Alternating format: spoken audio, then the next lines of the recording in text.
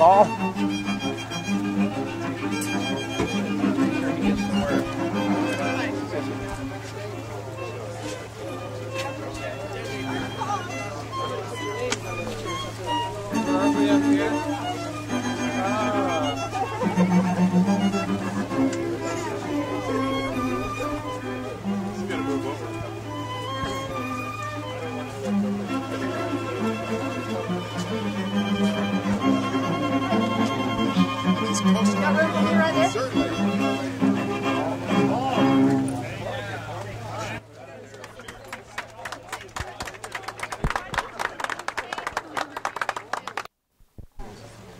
We appreciate that fine music. That's really beautiful.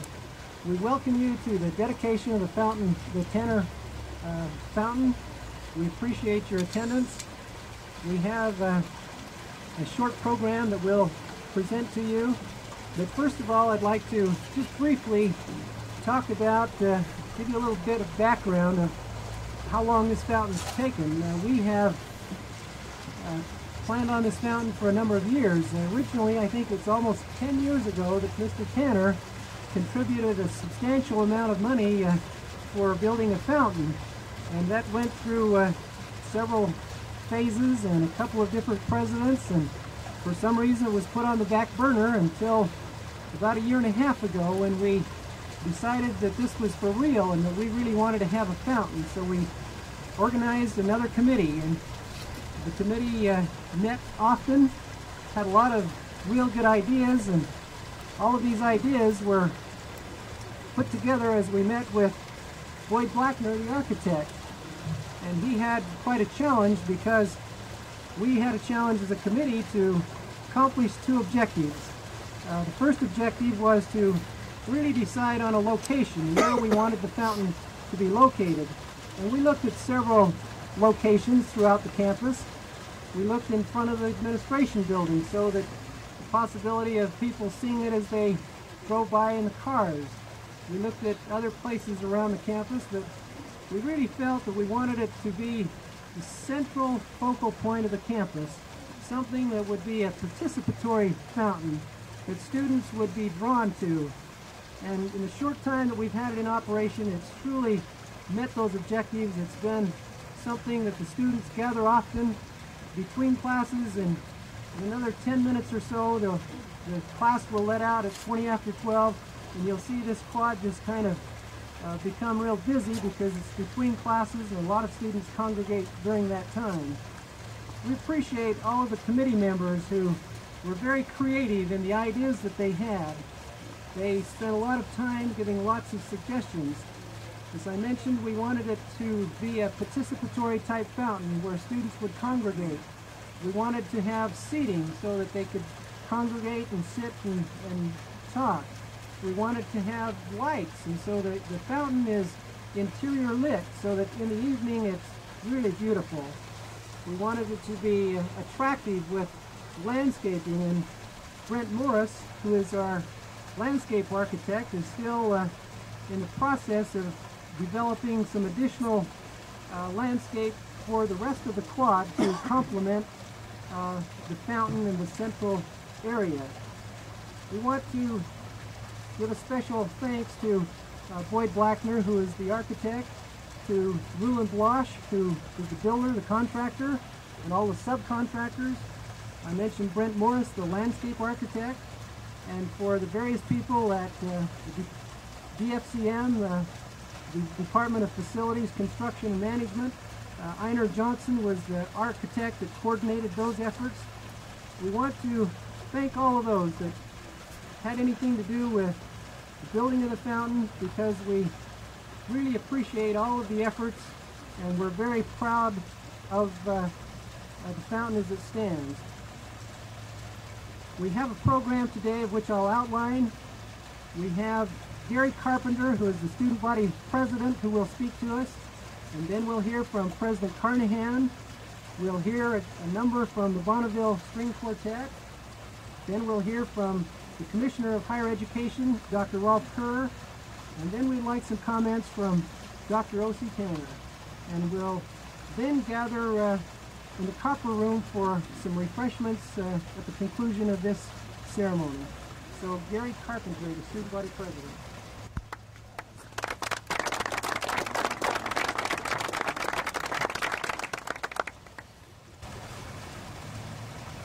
As students of Utah Technical College, we are grateful to Dr. Tanner for the beautiful addition to our college. This fountain introduces an attractive area to the center of the campus. The geometric design and the symmetric pattern creates a picturesque setting.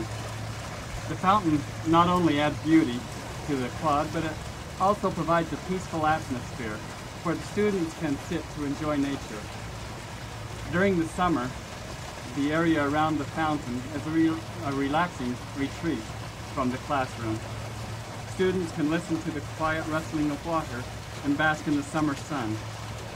Because the fountain is located in the center of the quad, it is the focal point where activities can be held. For example, the first week of school, a Western band used the fountain area to perform for the students. As the students walked from the building to building, they were able to take part in this activity. Although the purpose of the fountain is to provide beauty to the campus, there is another benefit that has been discovered. One of the blind students reported that because of the rustling of the fountain and the water in the fountain, it's easy to become familiar with the campus and to know where the different buildings are located. Again, we, as a student body of UTC, thank Dr. Tanner for his generosity expressed in the donation of this fountain to beautify our campus and to provide a service to our handicapped students. Thank you.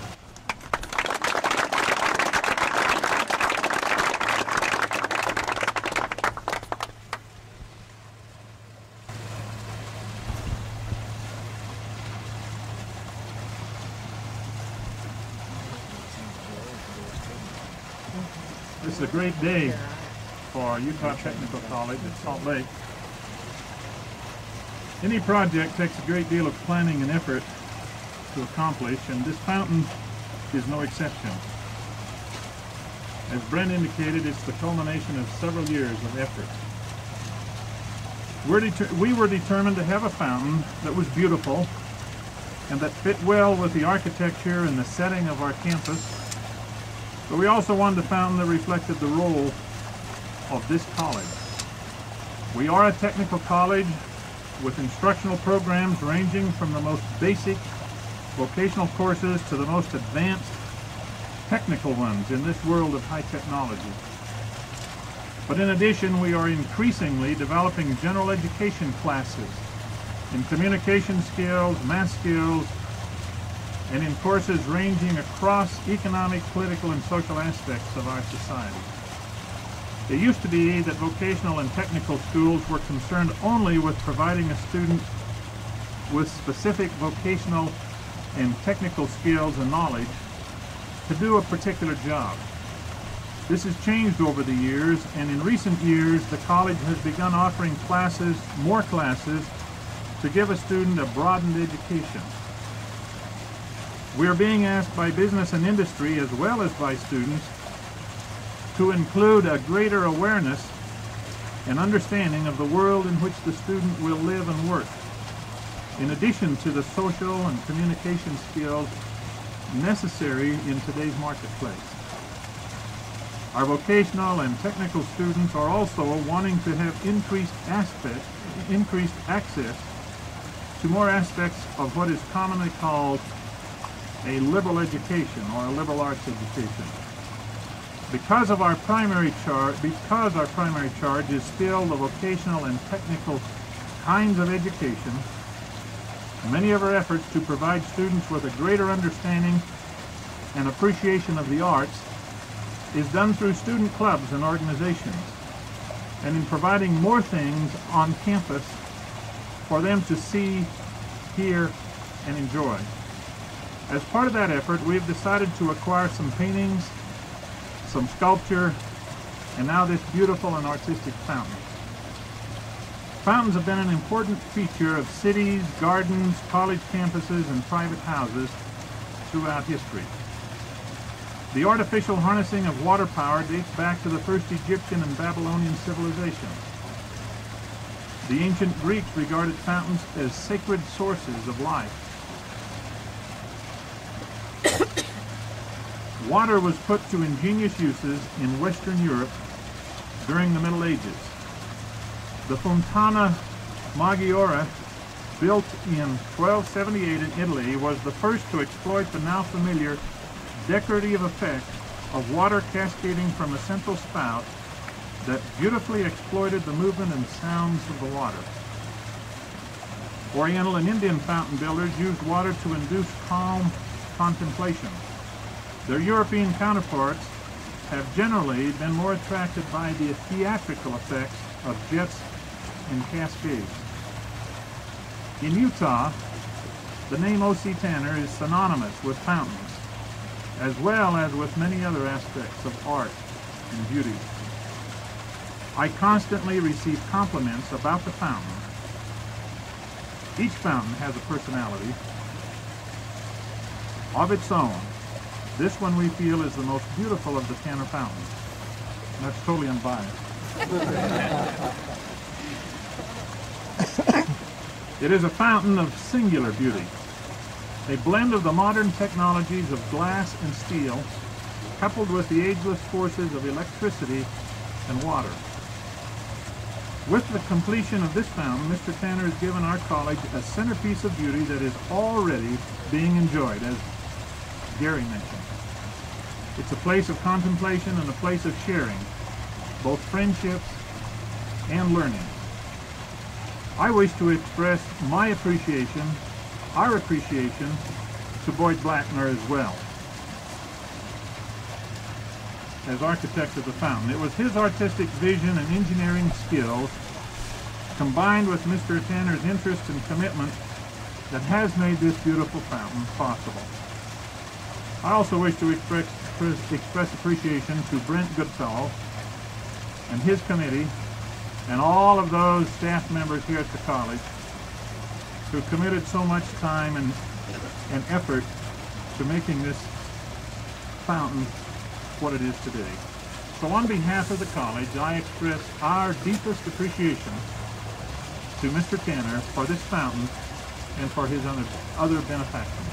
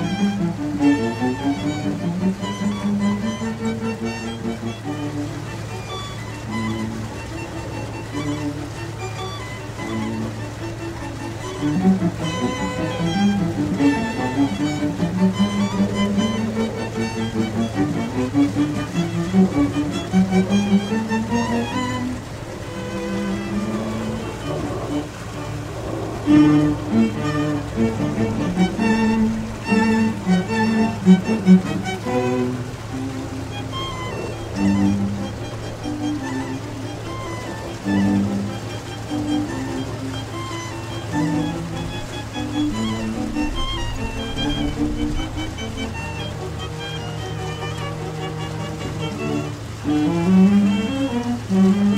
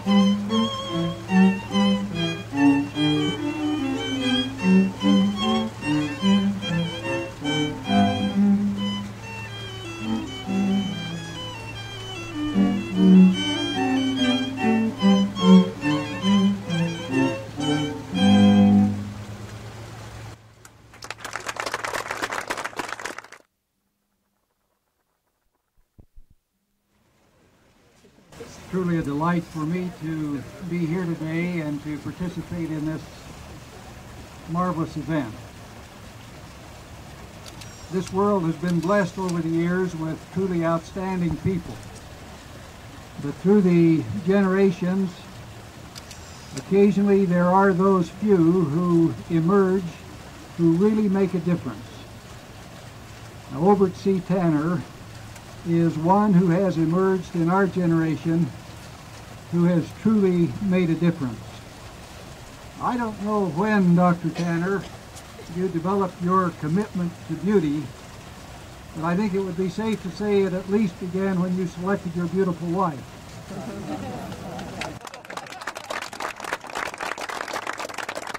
I'm assuming that she is the source of your inspiration and your commitment to beauty, because it has been so much a part of your life, and you have made beauty a part of the lives of so many people down through the years.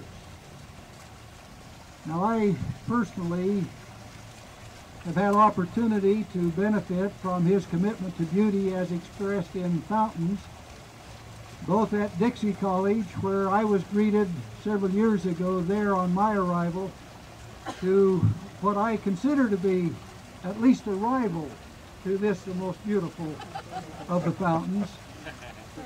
I also had the privilege of another expression of beauty in terms of the Tanner's commitment, And that is in the amphitheater down adjacent to Zion's National Park. If any of you have been there, you will surely know that that great facility, that beautiful facility, is there only as a result of the commitment to beauty which the Tanners have.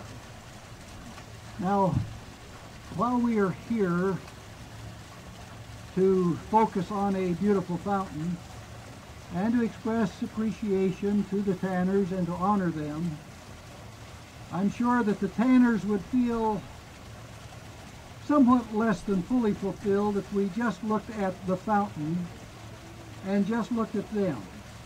Somehow it seems to me that our view ought to be to that deeper and more extensive view of beauty itself.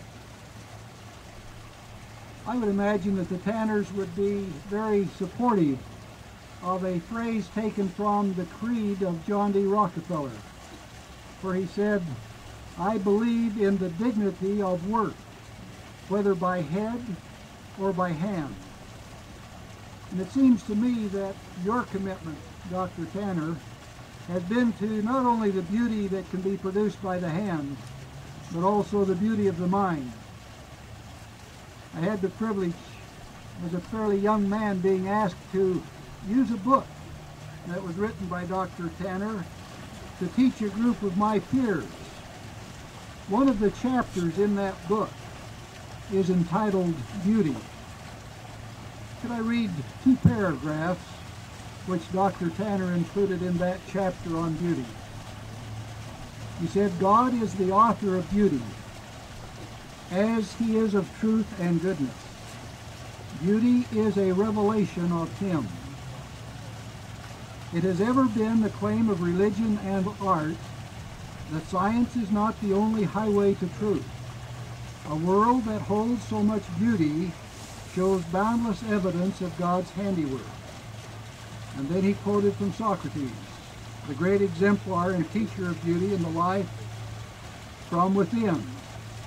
Socrates said, as quoted by Dr. Tanner, "Beloved God of woods and streams, grant us to be beautiful in the inner man, and all we have of outer things to be at peace with those within.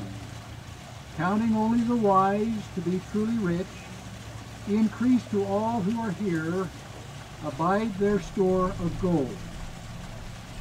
Well, I believe it is that kind of commitment to both the beauty of the hand and the beauty of the mind that in fact does bring us here today.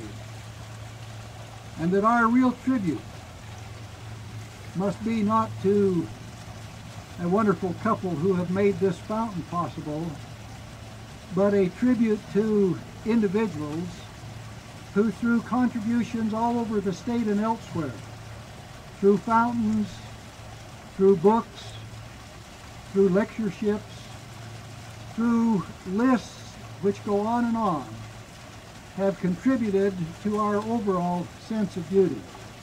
And it is to that sense that I personally, and I believe we collectively, pay tribute today for that contribution which you have made to our lives.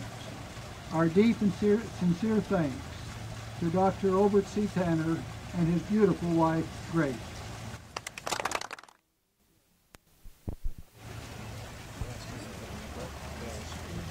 I want to first say thank you, then a sober thought I might express, and finally a word of romance. I want to thank President Carnahan and you, sir, for your kind words, and I want to thank the people who built this fountain, the architect who designed it, and the contractor. He's sitting on the front row, and he isn't up here having all the honor he should have, but you did build it, and there were others who landscaped and I have a love of labor and appreciation for those who do that. My next thought is something of a serious thought. They asked me what I would say in a plaque or something here, and I put together 3 lines with 4 words in each line. First line reads, as I wrote, all life is problem solving. The second line, a skill can help. There's a lot of problems go around the economic well-being of anybody. The third line, and beauty adds joy. Now my last thought is a little bit romantic, and I'd like all of you to try with me to use your imagination about what this place will be. We'll disappear in a few minutes. Some of us will return, some of us may never. But in your imagination, think of how many people will come here and enjoy this fountain. It's almost unbelievable that time and space will mean so much. I've never been quite so choked up as that a blind man found his directions on this campus by the way the water gives him the sound. Now, in that imagination, can you see some young people visiting and then maybe holding hands and saying, "Meet you at the fountain"? That's where I met my wife. The fountain was a drinking fountain, but it was a place where she knew and I knew where we were going to meet. And that was well over a half century ago. I'm glad that you mentioned her. We look after each other more and more as years go by, and I'm honored that she is here and being honored. And I want to thank the officials of this school and the state. In essence and substance, the giving and receiving, I have received more today than I have ever given. And there's nothing truer in life than this, that it is more blessed to give than to receive. Thank you.